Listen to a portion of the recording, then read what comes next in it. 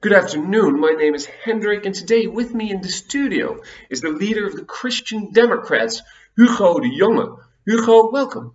Well, I'm Wopke Hoekstra. I'm sorry, with me today is Pieter Omtzigt. Pieter, welcome. Wopke. Wopke. Oh, right, I'm sorry, Wopke. I just went with what seemed reasonable to me. Oh, plenty of people make that mistake, Dick, but reason is not really what we're going for this election.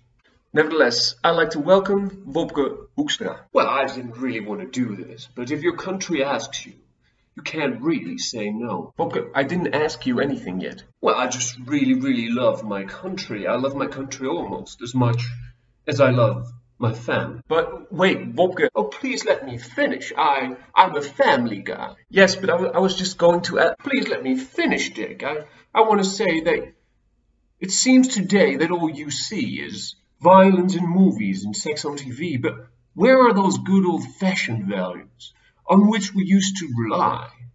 There's nothing like a family guy. Look, Wopke, it's great that you really love your family. Well, yes, I love them a great deal much more than always. Sure, but I kind of wanted to ask you about the rest of your beliefs. Well, obviously I believe in God, but not so much that it's really noticeable or offensive to the people at home. Right, I did want to bring up with you that recently you said some controversial, anti-social things. Look, Dick, I don't believe I said anything like that at all.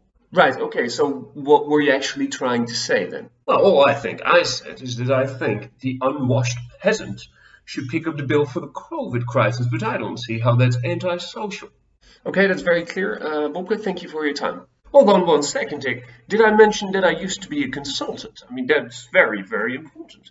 Very clear, thank you. Say, do you know any good ice skating rings around?